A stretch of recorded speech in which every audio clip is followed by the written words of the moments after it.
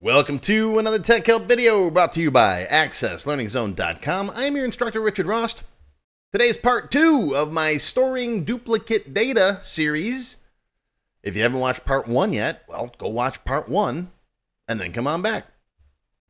Okay, so in part 1, we talked about why it's important to be able to have the address here for the customer and also have a separate address here. So when you put new orders in, you know what the address was at the time of the order. Now, this involves making sure, if you go to a new record here, that this guy is open, right? If you're the kind of person that likes to just open up the order form and go to a new record and put in an order, you got all these pound name errors here, okay? So, let's talk about this first, and then we'll talk about the other thing, how we can just pick a customer and have all that data fill in, all right? The problem here is that if you have a default value pointing to a form that's not open, Access is like, bruh, I got no idea. I can't figure out what you're talking about because this form isn't open. So we're not going to set the default value here in the form's design time properties. But what we can do is we can have the button that opens this form say, hey, your default value is this other field on this other form. Okay, let me show you an example. First, let's get rid of these default values. Now, so you don't have to do all of them at the same time. Watch this trick. Highlight them all. Now, they're all different, right? So you can't select them all and delete them, but watch this. You could put a number 1 in there. Hit Tab. Now you just set those all to 1. And now you can delete that 1, which deletes all those values. So individually, they're all deleted now. See that? If they're different, they won't show up here unless they're exactly the same thing, right? But you can change them all to the same thing and then delete that same thing. That's a cool little trick. That alone is worth the price of admission, folks. All right. Save this. Now, we normally open the order form from the customer form, right? Here it is. I'm going to move back over here. Okay, and if I go to a blank new record, I want the default values to appear from here. Okay, we can set those in this button. Now, there's a couple caveats, though. Watch this. If I go into the button, okay, here's the button code that actually opens up that form. Now, we could set those values here, but there's a problem. Watch what happens. If I say forms order F address equals address, which is the address on the form that you're on, right? The customer form. Okay, if I save that, and then close this, right? Close it, close it, close it. Let's open it back up again. If I go to orders now, all right, it's gonna, well, first of all, it didn't go to a new order. It just changed the order on this one. So let's address that too while we're at it. Let's go back to our code. Let's say we want to open up let's pretend that button's gonna open up and go to a new record, right? So here, we're gonna say comma, AC form add. Instead of opening up the orders for that customer, we're going to add a new order. Okay, and then we're going to set the address. So save it, close it. All right, ready? Click the button. And it appears to have worked just fine. But notice what happens here. This record is now dirty. Right? What does that mean? Well, that means we're actually adding a new record, which is kind of what you want to do. But if at this point you decide you don't want to add that order, now you just added a blank order for the customer. And if you go into the order table, you'll see there's another blank order down here for that customer. And every time your user clicks that button, they're going to add another order. And then they're going to add another order. And you want to try to avoid that, right? Because then you get all these extra blank orders in the system. Here they all are. So we don't want to actually set the value of address from this button that opens the form. But what we can do is we can set that default value property to address. Okay, so it's going to be forms order F address dot default value. Okay, we're still not done yet though. Watch what happens now. Save this, close it, open it, click, and we get back to pound name again. Why am I back to pound name? Well, because this form has no idea what you're talking about. What is address? I know that I'm an address, but I have no value. Okay? So the trick here is you have to call that, whoops, I opened up the wrong thing. The trick is you have to call it by what it thinks that other field is. You have to put in here exactly what that string was before for the default value. And it looks like this, quote, equals forms customer F address, just like that. So now when the order form opens up, it's going to set the address field's default value equal to what we had before. Make sense? And now you'll do this with all of the fields, right? Address, city, state, zip, country, right? We got city, we got state, we got zip, we got country. And then we just copy and paste, right? Copy, paste, copy, paste, copy, paste, copy, paste. Okay? So this will open up the form and set the default value properties, but it won't change the record that's currently open. Okay? Click the button. Look at that. All my defaults are in place.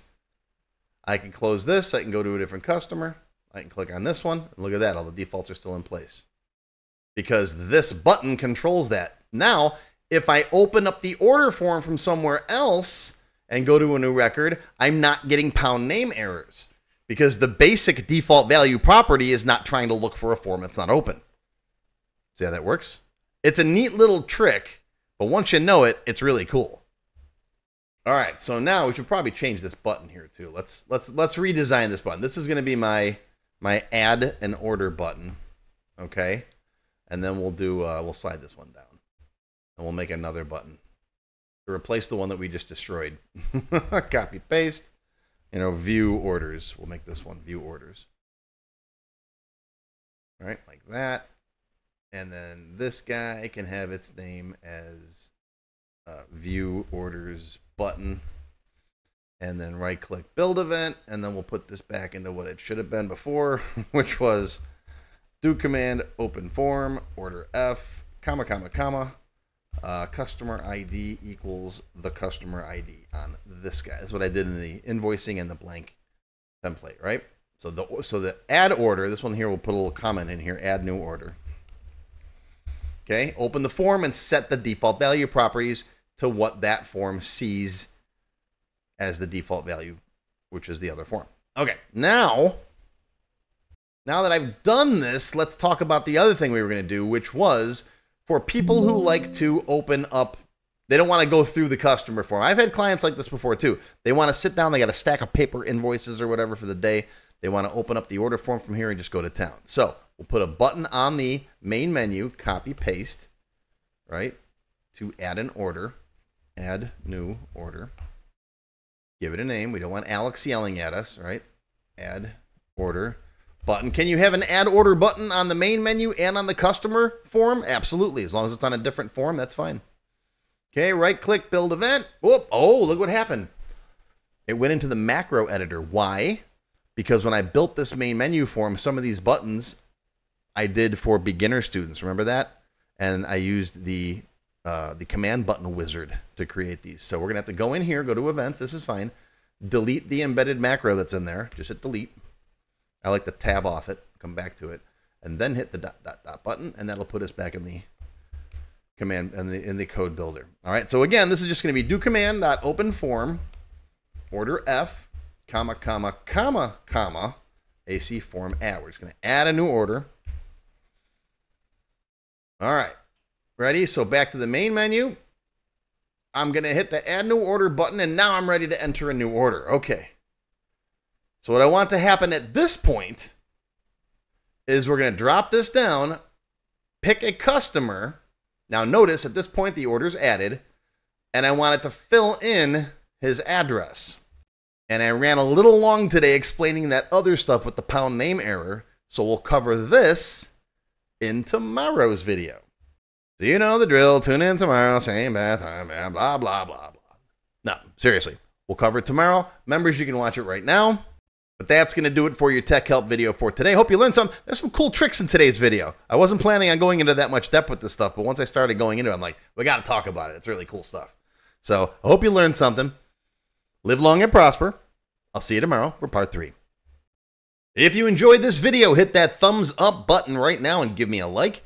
Also, be sure to subscribe to my channel, which is completely free. And make sure you click that bell icon and select all to receive notifications whenever I post a new video.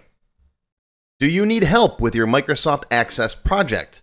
Whether you need a tutor, a consultant, or a developer to build something for you, check out my Access Developer Network. It's a directory I put together personally of Access experts who can help with your project. Visit my website to learn more. Any links or other resources that I mentioned in the video can be found in the description text below the video. Just click on that Show More link right there. YouTube's pretty good about hiding that, but it's there. Just look for it. Now, if you have not yet tried my free Access Level 1 course, check it out now. It covers all the basics of Microsoft Access, including building forms, queries, reports, tables, all that stuff. It's over 4 hours long. You can find it on my website or my YouTube channel. I'll include a link below you can click on. And did I mention it's completely free? And if you like Level 1, Level 2 is just $1. That's it. And it's free for members of my YouTube channel at any level. Speaking of memberships, if you're interested in joining my channel, you get all kinds of awesome perks. Silver members get access to all of my extended cut TechHelp videos, and there's hundreds of them by now. They also get one free beginner class each month, and yes, those are from my full courses. Gold members get the previous perks plus access to download all of the sample databases that I build in my TechHelp videos. Plus, you get access to my code vault where I keep tons of different functions and all kinds of source code that I use. And gold members get one free expert class every month after completing the beginner series. Platinum members get all of the previous perks, plus they get all of my beginner courses, all of them from every subject. And you get one free advanced or developer class every month after finishing the expert series. And you can become a diamond sponsor and have your name listed on the sponsor page on my website. So that's it. Once again, my name is Richard Rost. Thank you for watching this video brought to you by AccessLearningZone.com. I hope you enjoyed. I hope you learned something today. Live long and prosper, my friends. I'll see you next time.